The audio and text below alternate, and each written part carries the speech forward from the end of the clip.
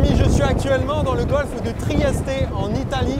Je suis avec Davide et Paolo qui sont deux biologistes et on part à la rencontre des cormorans huppés méditerranéens, une espèce que j'ai jamais vue. Mais attendez, c'est un épisode un peu multiverse. Car je suis aussi dans les Balkans pour vous filmer le plus petit cormoran d'Europe, le cormoran pygmé. Mais aussi en France où je suis devant une colonie de grands cormorans, le cormoran le plus commun qu'on peut retrouver en France. Et vous allez voir qu'avec les cormorans, on peut mieux comprendre comment s'organise le vivant. Bad news. Pour la première fois de l'histoire, des individus de cormorans huppés méditerranéens ont été observés en train de nidifier sur la face italienne de la mer Adriatique. Je vais alors accompagner Davide et Paolo qui travaillent à la WWF pour aller rechercher ces nids, mais d'abord, petite présentation de l'espèce. So the European shag is distributed throughout Europe, basically. You can find it from Scandinavia and Iceland down to the Black Sea, including all the Mediterranean. There are three recognized subspecies. The one you see here today is the Mediterranean one, which is fairly little studied compared to the most northern populations. And the species is of particular interest for conservation because it's declining throughout the Adriatic range and also across the Mediterranean, and is considered a species of priority conservation because it's included in the Annex 1 of the Bird Directive. Et dans le sud de la France et en Corse, cette sous-espèce de cormoran huppé est très menacée. Mais avant de se pencher sur son cas, il faut d'abord qu'on parle des trois espèces de cormorans qu'on peut rencontrer en Europe. Le cormoran huppé, le cormoran pygmé et le grand cormoran. Mais qu'est-ce qui fait qu'on a trois espèces de cormorans différentes et pas une seule et même espèce? Et au fond, ça veut dire quoi une espèce? Alors c'est quelque chose qui est très compliqué en fait. C'est une question qui paraît très triviale. Ça va être très difficile pour que tout le monde s'accorde sur une seule et unique définition. Donc en fait c'est un groupe de populations qui sont capables d'échanger des gènes et de produire des descendants qui sont viables et fertiles. À l'origine, on définissait les espèces surtout en fonction de leur morphologie. Si deux individus se ressemblaient beaucoup, on les considérait comme appartenant à la même espèce. Cette méthode est aujourd'hui dépassée, sauf pour les espèces disparues où on n'a que les fossiles pour juger. De nos jours, le principal critère utilisé est celui de l'interfécondité. Pour qu'une espèce soit considérée comme distincte d'une autre, ces individus doivent pouvoir se reproduire entre eux, mais pas avec ceux d'autres espèces. Ce qui définit une espèce, c'est donc son isolement génétique. Elle ne se mélange pas génétiquement aux autres. Cet isolement peut être géographique, en vivant dans des régions séparées du monde, écologique, en occupant des habitats naturels différents, éthologique, en ayant des comportements de séduction comme des parades ou des chants qui sont différents, mécanique, bon là je vous fais pas le dessin, etc., etc. Et bien sûr, si deux individus parviennent à s'accoupler, il faut que la descendance soit viable et fertile. Et là, à ce moment précis, on a une espèce.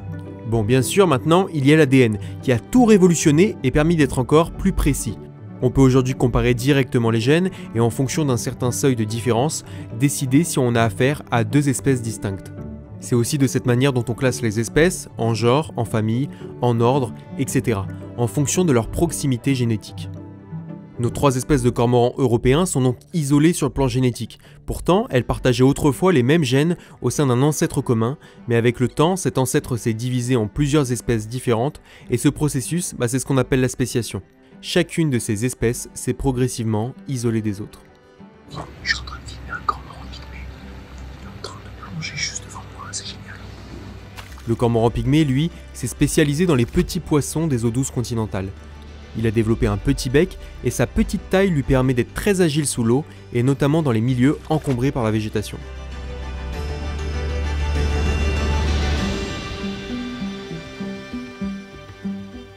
Là, je suis en face de plusieurs grands cormorans qui sont en train de nidifier et c'est vrai que morphologiquement, ils ressemblent énormément aux cormorans huppés. C'est d'ailleurs pour ça qu'on les confond souvent.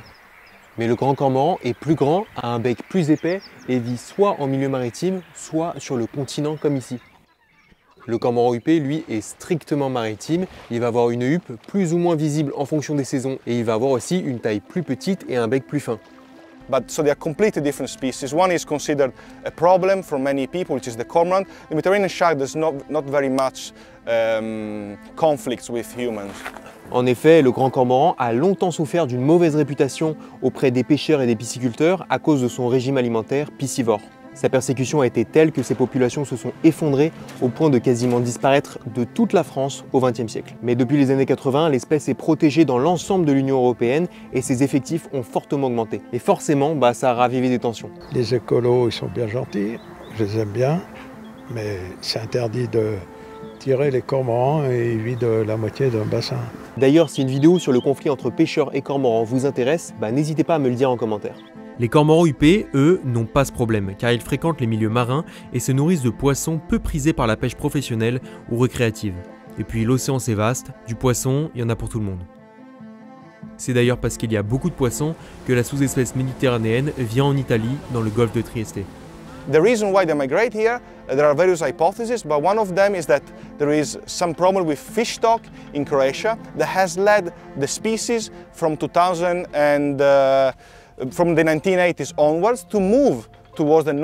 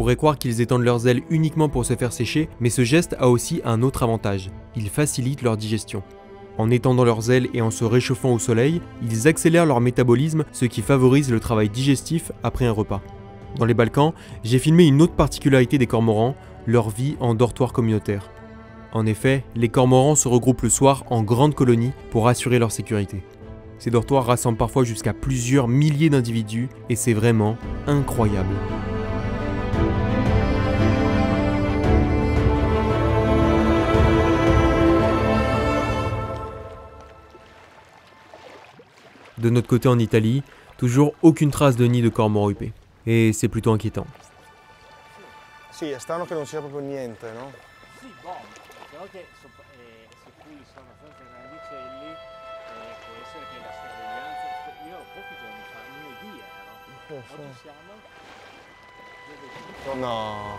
Beh, però se tu lì. Però fa una foto. Boh, domani torno fuori io. Però dovrebbero essere Bad news. Why? Nest is empty. It's empty. The nest is empty. Le nid du cormoran huppé est vide. Donc c'est une mauvaise nouvelle. Perché vedo But it was not the first time? It was the first time this year or no? Yeah. This year was the first time. We had 2 birds breeding, one here and one there. And then one failed earlier in the season, and this one remained for a long 40 time. days at least. So we were really close to say today was The first time we don't see them. we don't see Today the is the bird on the but tomorrow nest. we come back later. We will have a look on the way back, Yes. and then tomorrow again we will be out. So if today and tomorrow we never see birds, but it doesn't look good to me. No, yes. Voilà, je sais pas si vous voyez sur ces falaises, il y avait censé avoir un cormoran huppé qui était censé nicher, mais malheureusement, enfin un couple de cormorans huppés qui était censé nicher, mais malheureusement ils n'arrivent plus à retrouver le couple. Voilà, ça fait 2 fois qu'on essaye et bon, ils vont retenter demain, mais je pense que c'est, enfin voilà, ils vont voir, mais ça risque d'être un peu ça risque d'être un peu compromis pour la reproduction des cormorans huppés ici. Et ça peut aussi être à cause de la pression humaine. Il y a beaucoup de gens qui viennent se déplacer en canoë à côté des falaises. Et du coup, ça peut perturber notamment les éders aduvés, mais aussi les cormorans huppés. Enfin, voilà. I mean, it's bad news, but from a broad point of view, it's a very good start. This might be the start of a potentially breeding population that might be established here in the future. So we don't know. This first year was already a record-breaking, so let's hope for the future years. Bon, pas de cormoran huppé méditerranéen. C'est vraiment dommage et ça témoigne sans doute des dérangements que subissent les oiseaux sur les côtes italiennes. Mais si le cormoran huppé se porte bien dans le reste de l'Europe, on pourrait se demander alors quel est l'intérêt de protéger cette sous-espèce méditerranéenne. Alors généralement, on part du principe que ce sont des lignées ou des populations qui ont un potentiel évolutif et qui sont considérées comme étant, on va dire, vers le processus de spéciation. Dans le cas du cormoran méditerranéen, il doit y avoir des différences morphologiques, très clairement, puisqu'il a été décrit comme une sous-espèce il y a très longtemps. Il doit y avoir des différences comportementales. Elle est peut-être vers la spéciation, peut-être, ou peut-être vers la déspéciation. Donc en protégeant cette sous-espèce, on lui donne une chance de devenir à terme une espèce à part entière, grâce aux mécanismes d'isolement qui nous ont donné le merveilleux cormoran pygmé par exemple. Une sous-espèce finalement, ce n'est rien d'autre qu'une espèce en formation, ou peut-être l'inverse bien sûr. Mais ici, en préservant ce cormoran, c'est son potentiel évolutif qu'on protège. Sa capacité un jour à devenir une espèce à part entière. Bon les amis, j'espère que vous avez aimé la vidéo. N'oubliez pas de liker, de commenter, de partager si ça vous a plu. Enfin, voilà, j'espère que vous avez compris comment on classe des espèces. J'espère aussi que l'exemple des cormorans vous a plu. On se retrouve pour une prochaine vidéo. Allez, ciao, à bientôt.